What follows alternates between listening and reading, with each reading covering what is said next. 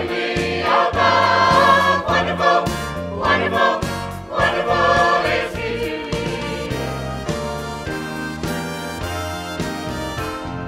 Wonderful is Jesus, our coming King. Humbly at His feet we our tribute bring. Worthy is the Lamb we will ever sing when we enter glory land.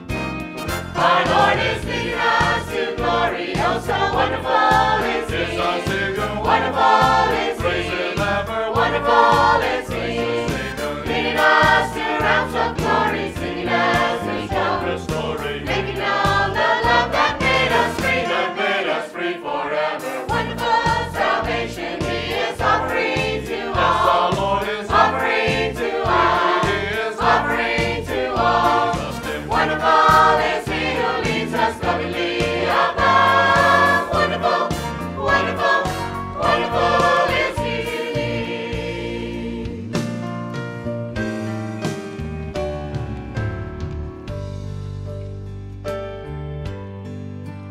My wonderful Lord, my wonderful Lord, by angels and seraphs in heaven adored. I bow at Thy shrine, my Savior divine. My wonderful, wonderful Lord. I bow at Thy shrine, my Savior divine. My wonderful, wonderful Lord.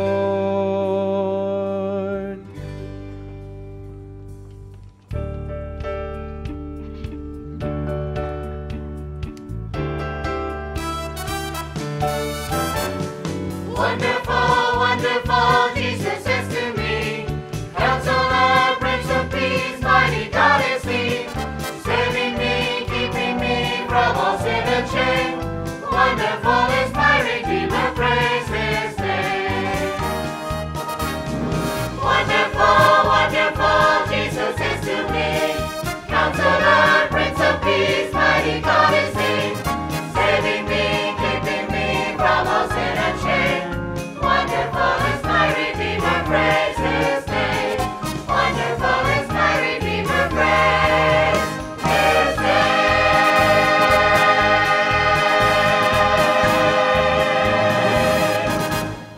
Amen. Thank you, choir. And you glad that our Jesus who we serve tonight is wonderful. Ain't He wonderful? Can I get an amen? All right, turn your hymn box, remain extended. Turn your hymn box to number 1.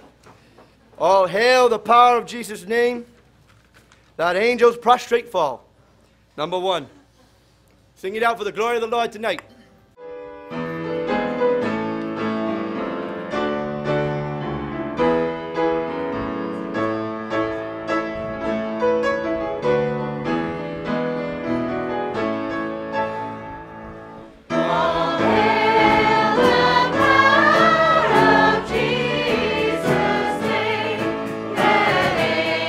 Prostrate fall.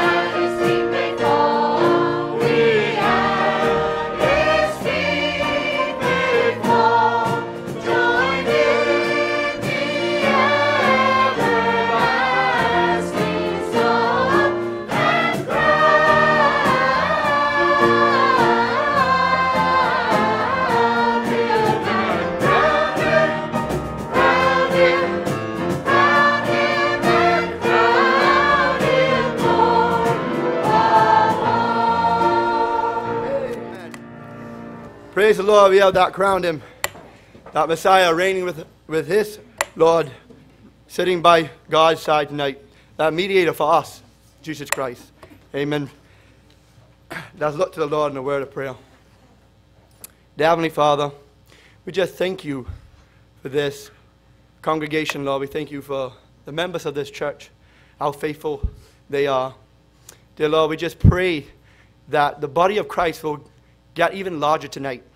That maybe it's just one more soul, or many, numerous souls will come to know you as their personal Savior tonight. Lord, we just pray for the sick of the land, those who are battling cancer. Dear Father, those who are shut in, who can't get out to the services.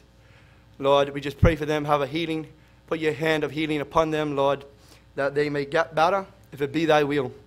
Dear Heavenly Father, we just thank you for the persecuted church, that they keep striving in the many parts of this world, Lord. They keep striving on for you. They don't give up hope.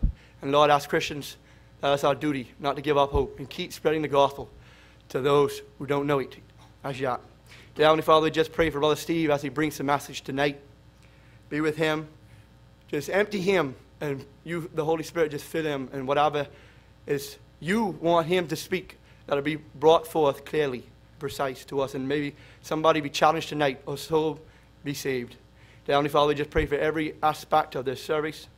We just laid all before you at the throne, at your great throne, and we thank you for that great throne. We ask all these things in your precious and worthy name. Amen. All right, we'll have right now a trio, He Leadeth Me. He leadeth me. Oh, blessed thought, oh, words with heavenly comfort fraught. Whate'er I do, where'er I be, still 'tis God's hand that leadeth me.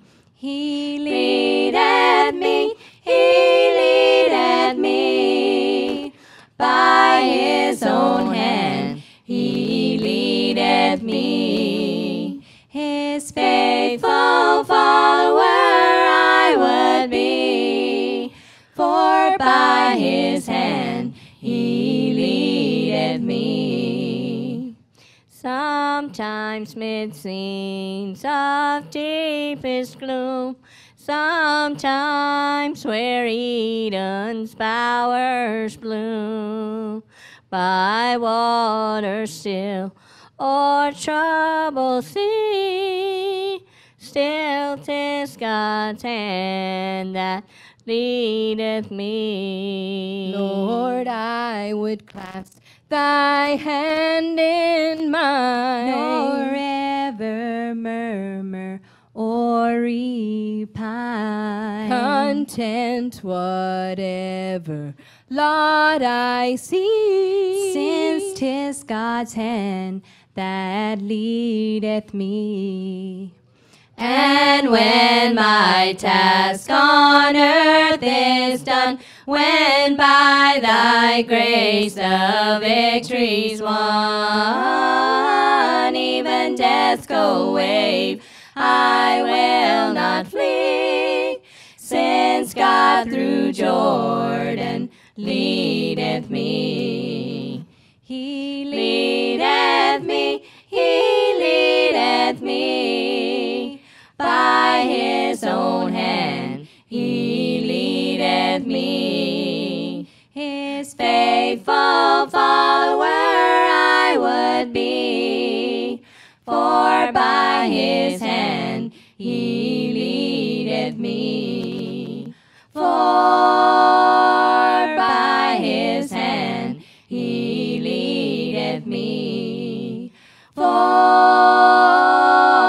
by His hand He leadeth me. Thank you, ladies, for that beautiful number. And now we're going to give you all another chance to sing. Turn your redemptive songs to number 439. My Jesus, I love thee. I know thou art mine. And if he ain't yours tonight, I hope you come to that knowledge and that want to know him tonight. Number 439. Rise as we sing.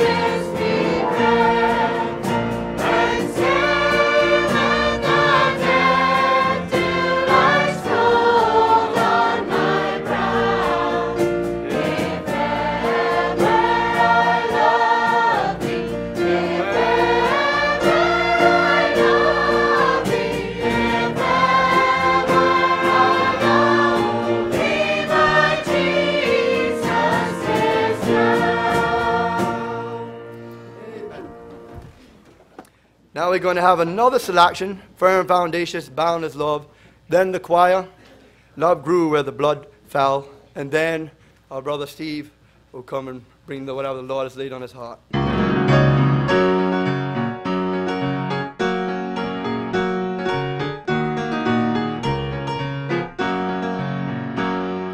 There is not a mother, sister, friend, or brother loves the way that Jesus can. He proved his love for me when he died on Calvary. He gave his life for fallen man. His love is a boundless love, and it reaches down and touches me. His love is an endless love that will last through all eternity.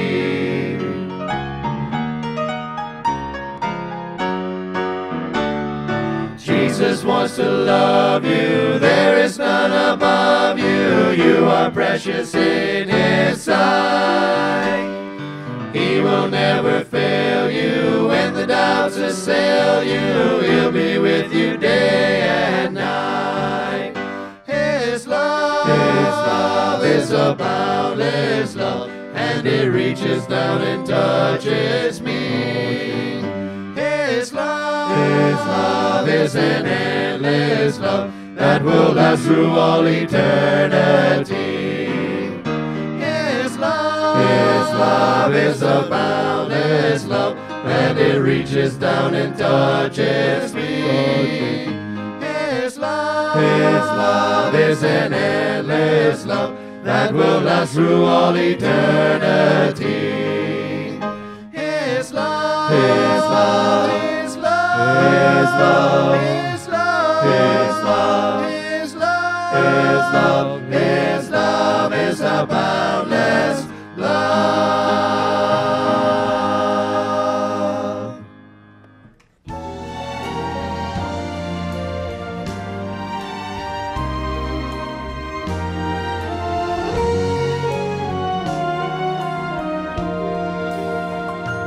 See my Jesus on the cross, the people crying, looking on, a man would think it a tragedy. But what this world could not see was when they nailed him to that tree. It would break the chains of sin's captivity.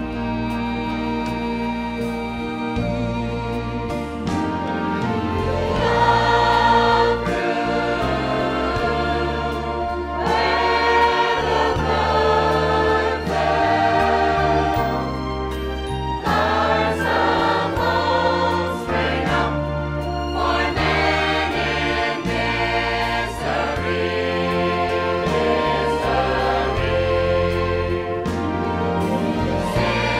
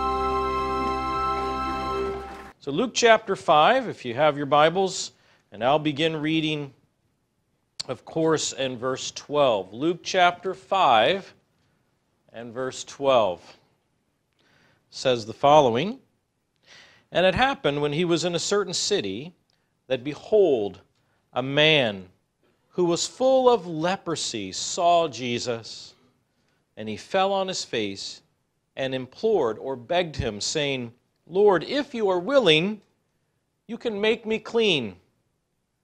Then he put out his hand and touched him, saying, I am willing, be cleansed. And immediately the leprosy left him. And he charged him to tell no one, but to go and show yourself to the priest and make an offering for your cleansing as a testimony to them, just as Moses commanded." We're going to spend a little bit of time looking at that last verse, going to the priest, showing yourself, making an offering so that he could fulfill the law of Moses. Last week we talked about this leper and what it was to be caught in leprosy and how the rabbis of that day viewed the leper. We talked about how their social stigma would have put them totally away from everyone. Indeed, they had to live outside in the Old Testament. They had to live outside the camp of Israel. And even in the times of Christ, many years after the law had been given, the leper was kept outside of residential areas, and how the Lord Jesus stood to let this leper come and approach him and not throw rocks at him or get him to go away. And he just let this clump of rejected humanity crawl to him and beg to be healed. Now Jesus, representing God, God in the flesh, would show exactly the heart of God. Overwhelmed by this man's great need, he would show him mercy. And having perhaps reached down, touching him where he had never been touched for years because of his leprosy, Jesus would reach out and touch him and say, I am willing. You know, so many people today wonder who God is. So many people wonder if God could love me. I'm so awful. I've done so many things. I'm such an evil person. And you wonder, how could God ever want me? But I want you to read this carefully tonight. It says this man, totally full of leprosy. You could see his disease from a distance. Totally ostracized, sent away, held off from society. He would be the man God would touch. And if you tonight are in that situation and you say, oh, I'm so undone, I can't come to God, God would never want me, you are being lied to. God would reach out and touch that very person, and maybe He'll touch your life tonight. Maybe your life is in need of being touched tonight. And so we find that Jesus reached out and He said, I am willing. Oh, that tells you of the heart of God. God is so interested, so absolutely committed to handling the diseased of sin. He reaches out, touches him. Do you think he cried? Do you think he wept? Possibly so. We don't know it. The text doesn't say. But we do know this, that Jesus said in a few words, be cleansed. And immediately, not a week later, not a month later, but right then and there. How many of you ever been to the doctor? You know what we usually say to you? If you waited a few days, you probably would have gotten better without me. But since you're here, we'll give you something anyway. It's a trade secret. Nobody knows that, but that's what we say. In other words, it doesn't take a few good days for God to heal anyone. God reaches out and heals them right there. Then the Lord Jesus says to them this. He says, now listen, you go show yourself to the priest, and you make an offering for your cleansing as a testimony to them, just as Moses commanded. And that's the key. We're going to have to look tonight at what Moses commanded. And tonight we're going to have 4 points about what Moses commanded, and each of them will help you understand the lesson of this particular incident. The first point is this. It all begin with P, and it's going to involve the priest tonight, the priest of that day, the high priest of the Old Testament. You may or may not know that there was a group of individuals designated as priests to help draw men to God and draw God to men. And though that individual was the custodian, was the keeper, the interpreter of the law, and so he would help the non-priest to come near to God through circumstances like this curing of leprosy. Second P tonight will be the provision that God made. What kind of provision God made to allow this unclean person who's now been rid of his leprosy to be ceremonially, religiously able to partake in the activities of Jewish religion. The third P is the process. There's an extensive process involved. And of course, the fourth P is the pronouncement. The pronouncement. So we have a lot to talk about tonight, and let's see how we can get going. As you know, he said, you go and show yourself and to the priest make an offering. This will be a testimony to who? To the priests themselves, to the one who's supposed to understand this stuff. You will actually bear testimony of what is actually happening. Now, it says in the text, if you turn to Leviticus chapter 14, that's the passage that Jesus was referring to. Leviticus chapter 14, we'll read a few verses there. Now, the book of Leviticus is one of those books that if you're really needing to go to sleep at night, you would want to read Leviticus, all right? Also, it helps if you read the genealogies. Those will do it to you every single time. But in this case, Leviticus has some great information that will help us understand what Jesus was saying to the leper, and some beautiful pictures to illustrate what Jesus was talking about when he healed the leper. Now let's look at Leviticus chapter 14, verse 1. Then the Lord spoke to Moses, saying, this shall be the law of the leper for the day of his cleansing. Hey, that's what happened in Luke. He was cleansed. So this is supposed to happen on this day. For he shall be brought to the priest. And the priest shall go out of the camp, and the priest shall examine him. And indeed, if the leprosy is healed in the leper, then the priest shall command to take for him who is to be cleansed 2 living clean birds. We'll stop right there. Notice a couple of things. In the very first few verses I read, the person who is so importantly involved, the person whose name shows up repetitively, is the priest right there. He shall be brought to the priest, and yet not brought into the quarters of the priest. The man shall be brought outside of the camp of Israel, and he shall remain on that outside. The priest shall go to him. That was in verse 3. Notice the priest shall examine. He'll look him over. He'll look from head to toe at every sore, at every wound, to see if it's there. There are certain criteria he would use according to the Old Testament law. And then the priest, once he declares and realizes he's totally cleansed, he'll tell him, this is what you do next. Notice how much the leper has done at this point. Let me show you how much he's done at this point. It's this much. The leper just stood there. He was brought by someone else. He was brought there. The priest went out to him, just like the Lord Jesus goes outside of the camp, outside, so that he might deal with our sin as he was crucified outside of the city of Jerusalem. It says that in the New Testament. In other words, the leper can do nothing. The priest has to do everything. So many men and women will tell me, you know, I know I'm not perfect, but don't you think God would be happy with the fact that I've raised 4 children, that they're all doing well, none of them are evil, none of them are criminals? I was going door to door one time in Jefferson City, Missouri, and I remember I stopped at a door and I knocked, and this gentleman, older gentleman, came to the door. And I said, how are you, sir? We're from the Jefferson City Bible Chapel, and we're out visiting friends and neighbors today, just making a greeting. And we would like to give you a small gift. There's no donation involved. It's just a gift to you from the church. and we just wanted to bless your day that way. In fact, do you happen to have any interest in spiritual things? And he answered something like, well, yeah, a little bit. I do go to church and all. I said, well, if you were to die tonight and ended up at the gates of heaven and God would ask you, why should I let you in? What would you say? And this is what he said. He said, well, you know, I've lived a very good life, thank you. I've raised 4 smart, very moral girls. They've gone on to be very productive people in society. I have never missed a church meeting in 20 years. I have given to the church every time the offering is passed. I have given and given and given. I've helped build the library at the church. And he told me about 20 things that he did.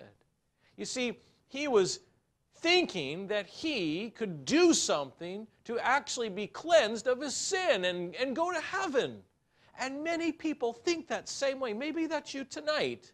Maybe that's what you think, that, you know, I may not be the best, but I am not the worst. And certainly my better parts will outweigh my more disreputable parts. And God will see that the scales are really in my favor. And you know, if you believe that, I hate to tell you this, but if you believe that, you're being lied to. The Bible never says that. It never has said that, and it never will say that.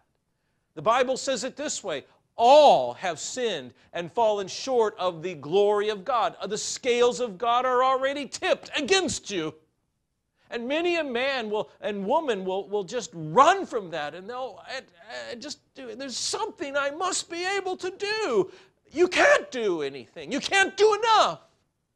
That's startling news for many a person. Many of us hate to say it, because I don't care who you are, we always want to do something to show that perhaps there is a reason why you should rule in my favor. Even when we give gifts to people, they think they need to give something back. When another time we were going door to door in Kansas City, and we were just passing out Bibles at Christmas time, and I went to a door and I showed him a Bible. I was going to give it to him, and the guy said, "Oh, just a minute." And he ran inside, and he ran to the door, and he opened his wallet, which was quite big, I might add, and he was taking out these dollars, and I said, No. It's a gift. Oh, no, I need to give you something. No, there's nothing you should do. God's message of salvation is free, so is this book. Here you go. You see that? We all feel that. In this case, the priest did everything. He came to the leper outside of the camp. Now, the next thing that happened was these instructions about how the leper was to be cleaned and cleansed. In other words, there was the provisions that were needed. And what were those provisions? Well, I put them up here. You can see that there was 2 clean birds. They were both alive initially. There was cedar wood, right? And there is scarlet, which is thread, or red thread, right here. And there's hyssop right here, all right? And later on, you'll see there's an earthen vessel and running water. We'll show that on the next slide. So these are the things that God was going to use. And this is the point that Jesus was making to the leper himself. He was saying this: listen, there's going to be an object lesson for you.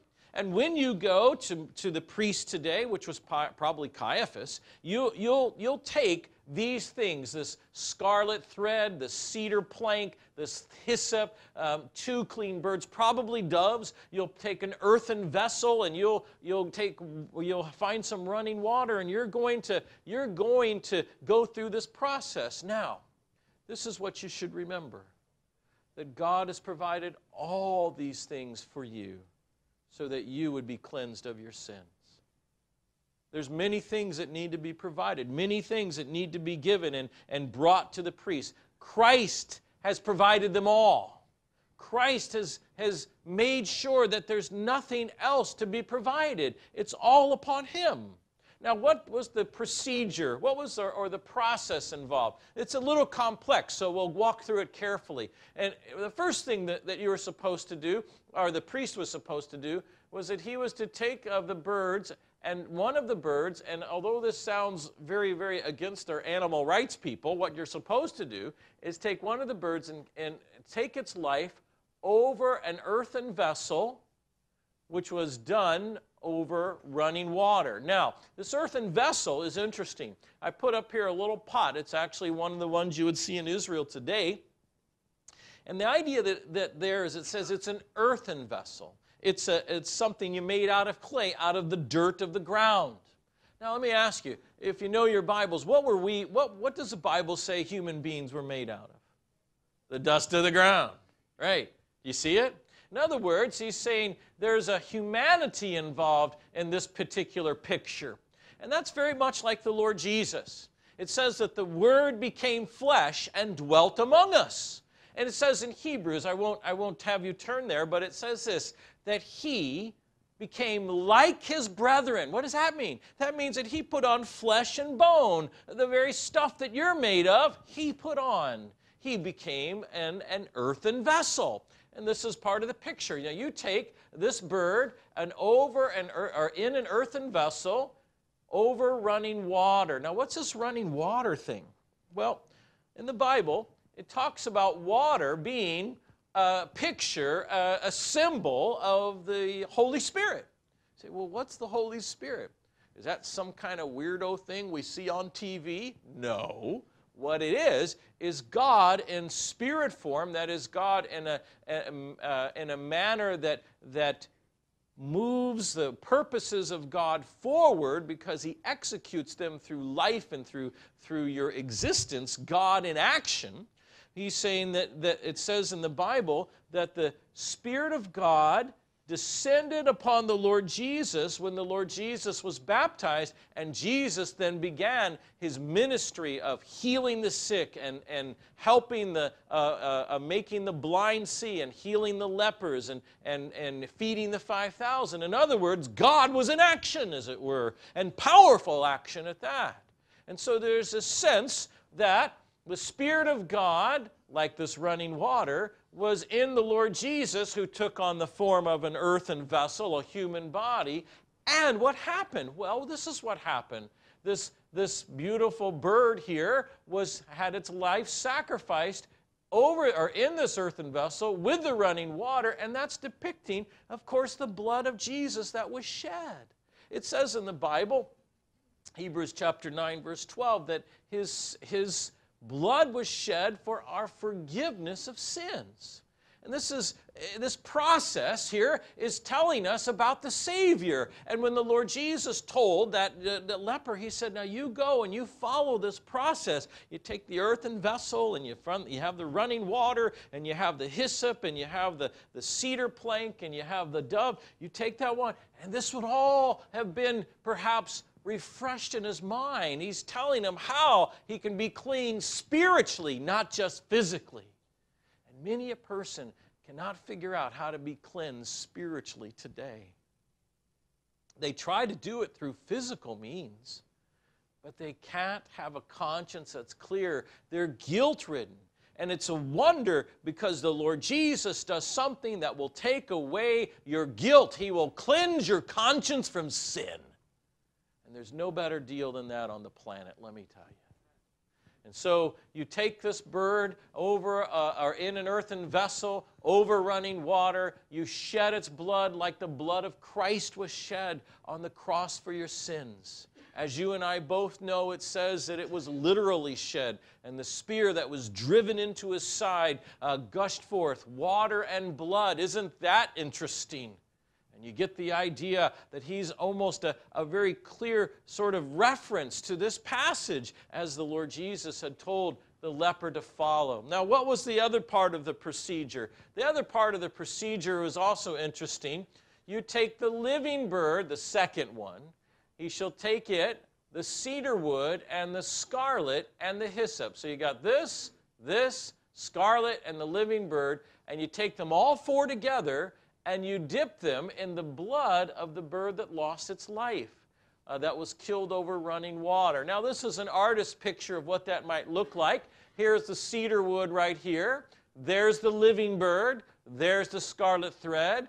There's the hyssop.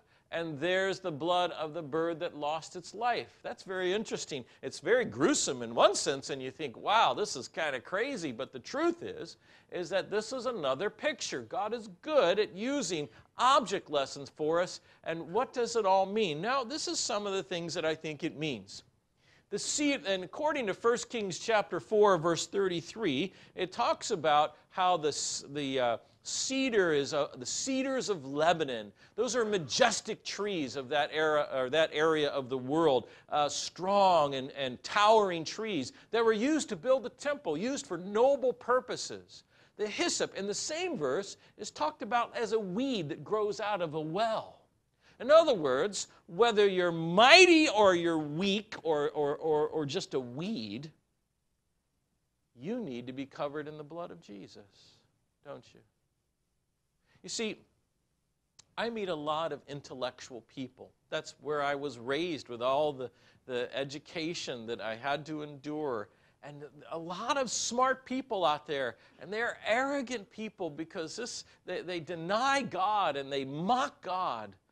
One fellow mocked the virgin birth of Jesus Christ. He's now passed away, but last time I checked, God's still alive.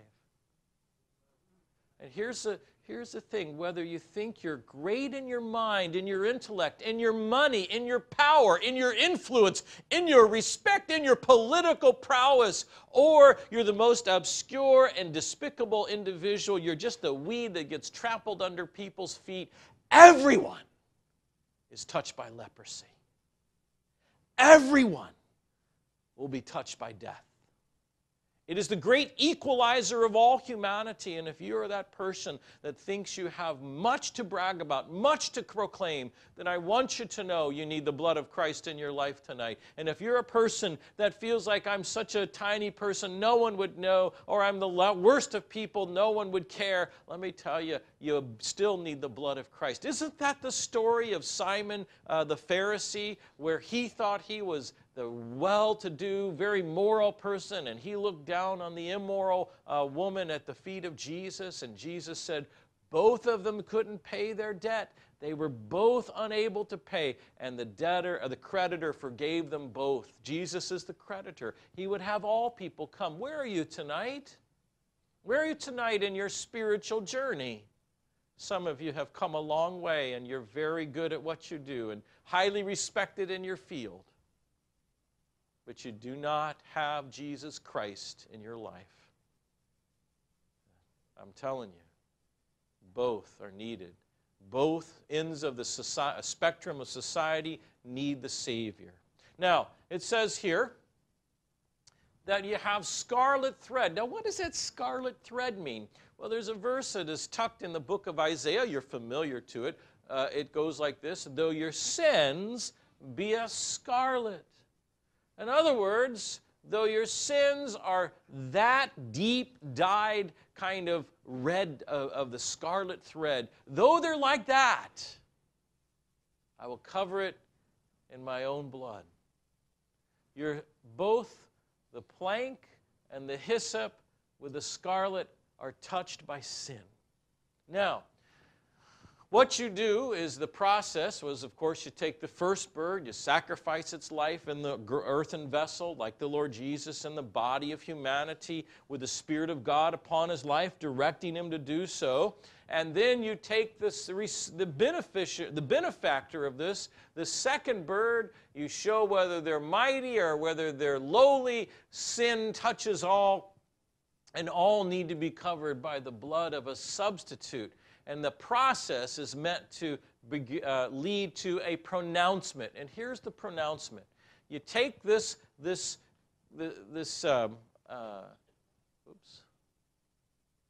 I don't know what, You take this here, the bird and the plank and the hyssop and the blood, and you then sprinkle it on the leper. And it says here, you sprinkle it 7 times. 7 means it's perfect, it's complete, it's done. And you put it on this person with leprosy, and then you can say, you are clean. And that's exactly what the Lord Jesus Christ does in your life. You come to the Lord Jesus Christ under his shed blood on the cross of Calvary, and you come under that and you recognize that He has died on the cross for your sins, He took your place, He suffered as the criminal that you are, He suffered as the one judged as you should be judged, and the pronouncement is that you are clean, and yet you didn't pay for your sins. The Lord Jesus did. Did you know that's kind of the story that goes behind the Barabbas fellow in the New Testament? You remember Barabbas? Barabbas, he was the worst of the three, wasn't he? He was supposed to be crucified that day. It says that he committed murder, he was a thief, a robber, and he led in rebellion against the state of Rome. Whether you're Jewish or non-Jewish, he was despised by all people. And in that moment when the Lord Jesus, who was totally innocent, as the Romans realized, as actually the religious right realized, and even the prisoners realized, He took the place of a prisoner. He was made to be a criminal when he wasn't. And the real criminal, Barabbas, was let go. This is what's happening. When you come to the Lord Jesus, His blood, His sacrifice, His payment for your sins now makes you free of your sin, and He becomes that sin for you. He becomes the criminal for you. And that's exactly what would have been the inference of the story that the Lord Jesus told the leper to go do. Follow this law. Now, when that happens, the high priest turns and he says, "You are clean. He shall be clean from his leprosy like a soul is clean from sin." And then what it says here, look at this. "Ye shall let the living bird go off in flight." So undo the living bird from the plank of cedar wood. Get rid of the hyssop. Take that bird and take him, it says, into an open field, and you let it go. Now what does that mean? That means that that bird lives under the blood of another. You see the picture? That bird lives. And that's exactly what happens when you come with the Lord Jesus. He bore our sins, went into the grave, and as astounding as it may sound, He rose again. There are some 500 eyewitnesses to this effect. He rose again from the dead, released, as it were, with new life into the open field of eternity. And that's exactly what happens to you when you are joined with Christ, when you recognize His sacrifice, taking His place on the cross for your sins. You have new life. You are released into the open field of eternity to be with the Lord Jesus forever. It doesn't get any better than that, believe it or not. Now listen. I want you to read these verses with me tonight. I have them on a few extra slides. I want you to see that it says this, and this concerns the whole idea. The whole idea of the blood, of being under the blood. Look at this. If the blood of bulls and goats and the ashes of a red heifer, those are all sacrifices of the Old Testament, like this bird thing when it deals with leprosy, and the sprinkling of the unclean, that actually is referring to this bird right here, sanctifies for the purifying of the flesh. If these practices of the Old Testament would make a leper clean and allow him to be declared religiously acceptable to come to the festivals and to the occasions of making sacrifices, how much more the blood of Jesus Christ, who through the eternal Spirit, the water that's flowing, offered Himself without spot to God. He had no sin. You see, how can a leper cleanse another leper? You can't. You got your own mess to worry about. But if you had someone who was without leprosy, now he has the strength and the legitimate resume to make a leper clean. And that's exactly what Jesus was. He was without His own sin so He could bear your sin. And look, cleanse your conscience from dead works. Oh, listen, there are so many souls today that are aching under a conscience that screams at them because of their sin. They cannot seem to shake it. They go left and they go right. They come to me. They ask me for medications. They do all that kind of stuff. And their heart is weighted down with guilt because you can't take a pill to get rid of your guilt. The only person, the only thing that will take away your guilt is the blood of Jesus Christ. Are you that way today? Are you suffering in this manner and you just can't, you wish you could just get rid of those thoughts of sins that you've done, the abortions that you've had, or the drugs that you've used, or the offenses that you've made, the things you've stolen, or the relationships that you have partaken. And you just, oh, those sins haunt you and you can't get away, and you try to drink more so it'll numb your pain. Oh, listen, you'll never escape guilt like that. The only way that you can escape it is through Jesus Christ. Read it. Cleanse your conscience from dead works. That's sin. Are you there today? Do you need your conscience cleansed from dead works? Well, let's end with this one tonight, because I told you that this bird was released in flight like a bird having new life, as it were. And this is where it comes from in the New Testament. He was delivered up because of our offenses. That's the Lord Jesus. Was put on the cross because of our sins. He was raised. That's resurrection. He was given new life because he satisfactorily paid for our sin. It's very similar to the person who was put in jail for stealing. And after he's been in jail for his appropriate period of time, he's released from prison, and we say, hey, I thought you're in jail, my friend. He says, no, I've paid my time. And the fact that I'm released shows that my sentence is complete. And that's exactly the Lord Jesus. He was raised from the dead, showing the sentence of death was completed. Number two, he did this once at the end of the ages to put away sin by the sacrifice of himself. It wasn't some other object. It wasn't another bird or an animal. The Bible says it was the Lord Jesus himself. He did this. And finally, when that happens, something unique is done to death. Death no longer has its sting. Death no longer has its power, because the strength of death, or sin, leads to death, and death therefore has a power over every human being. Leprosy leads everybody to death. The sin that leprosy represents. And when Christ comes, he takes away that sin and allows you to be released in new life, joining him. And now we can say together, death is swallowed up in victory, like the flight of the bird covered in the blood of another. Oh, death, where is your sting tonight? Are you fearing the sting of death? Maybe tonight you have lost a loved one, and the sting of death haunts you, because you're afraid that if you were to die tonight, you have no hope. You have no security. I'm here to tell you tonight that your hope and security is in Jesus Christ. Be covered in the blood of the Savior who washed away your sins by the sacrifice of his life for you and his resurrection. That's exactly what the Lord Jesus was showing that man that day. All of these things, he said, you go fulfill the law and go to the priest. You go fulfill that. And this is that action of obedience comes out of Leviticus 14, and it displays in beautiful pictorial form that there was a substitute for that man.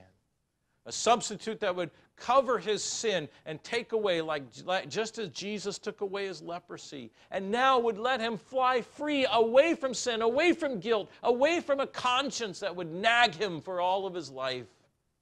And he could live an abundant life in Jesus Christ. Is that you tonight? Because let me tell you, if it is, there is no need to wait. There is no need for you to put this understanding off. Quit trying to make it on your own. How successful has that been for you? I'm sad to say it's probably most unsuccessful. Your conscience is still bothered. If you're in that position tonight, I want you to know the invitation of God stands. Come unto me, all you that are heavy laden, and I will give you rest. Maybe you need rest from your guilty conscience tonight. Maybe you need rest from a sin-plagued life that has haunted you night and day. You can't sleep, you can't eat, because your life needs to be cleansed. Let me tell you something. God loves that kind of person. That's the kind of person God reached out in Jesus Christ and touched him to let him know the heart of God would reach out of heaven to touch the diseased sinner of humanity. Is that you tonight? Won't you let Christ touch your heart? Why are you putting this off? It's no longer time. The only time left is for you to receive Christ as Savior. Let's bow our heads. As I've talked tonight, and maybe as you will be listening to this message later on, you might be at a point where you want to come to Christ, just as I've invited you. There's nothing magical about it. There's no magic words. There's no creed you're supposed to cite. But I tell you what is important. It's your faith in what I just described. That's all it is. Perhaps if you're at that point, you would say this: my God, I understand. I'm that leper. I'm diseased with sin, and I've tried to fix my life, and I can't. And I give up. I give up. I beg you, O God, fix me of my sin. Take it away. My conscience is killing me. My guilt is overwhelming me. Oh God, I need you to take away my sin like Jesus did on the cross for me that day. Oh God, I come. If you're willing, you can make me clean. I know you're willing. I receive what you have done. Father, tonight, we've come to a very important point. And it's a point where the Spirit of God must now continue and what He's already been doing, and that's the work of the gospel in men and women's lives. And many of us who know this, oh, may it refresh our souls to such a degree that we rejoice in the great Savior that He is, and that we cannot keep our mouths shut of the wonderful redemption done in Jesus Christ. And Father, if there's a soul tonight that is right on the edge of eternity and wondering exactly about what I should do, I pray, nudge them forward to the things of the cross. For you're not willing that any soul should perish, but every single one would change their mind about Jesus Christ and repent. In Jesus' name.